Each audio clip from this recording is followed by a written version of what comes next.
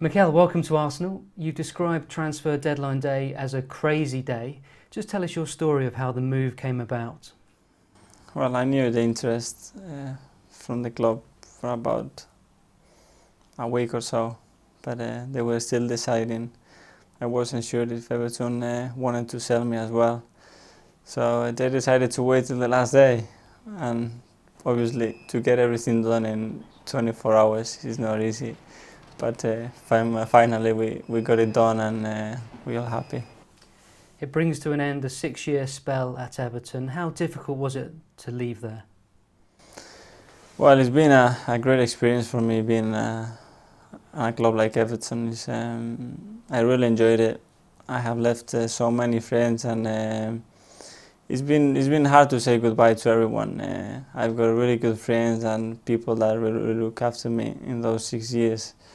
And the fan base is unbelievable as well at Everton, and I really hope that everybody understands my decision and the club's decision, because I think it's in the best interest of every part.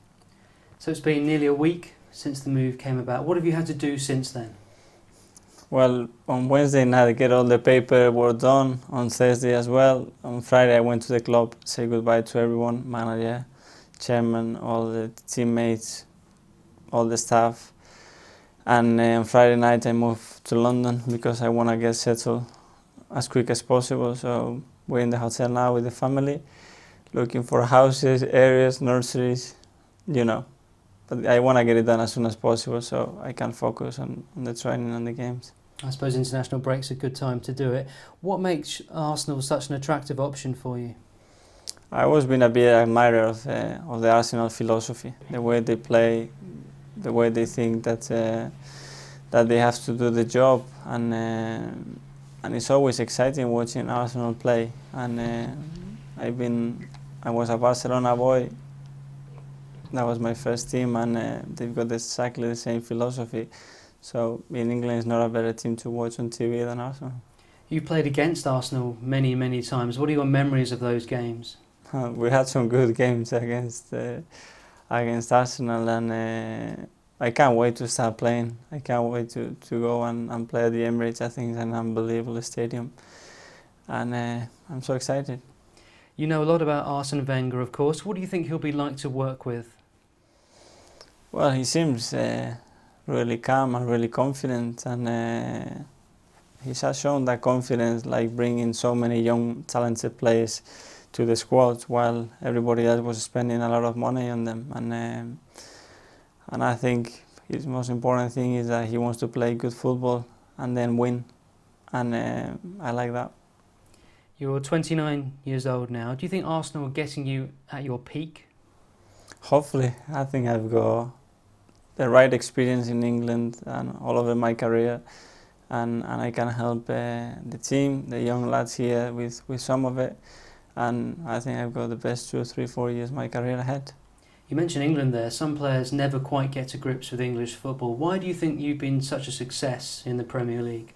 Well, I think my spell in Scotland when I was 20 for 2 years, I think was really important. Some people didn't understand that move, but I knew that if I wanted to play in England, I had to tough up and get used to the pace of the English football. And it was a great experience for me. And obviously my spell at Everton, it has helped a lot. But obviously there are things in your game that you need to change and adapt, and that's what I try to do. So no need to get used to a new league, but you have got new teammates, a new style of play to get used to. How long will that take?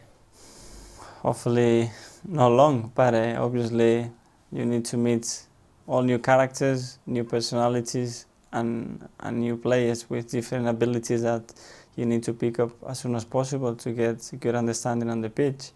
So I've been watching a few of the videos and get some work done before the training, and hopefully that will help.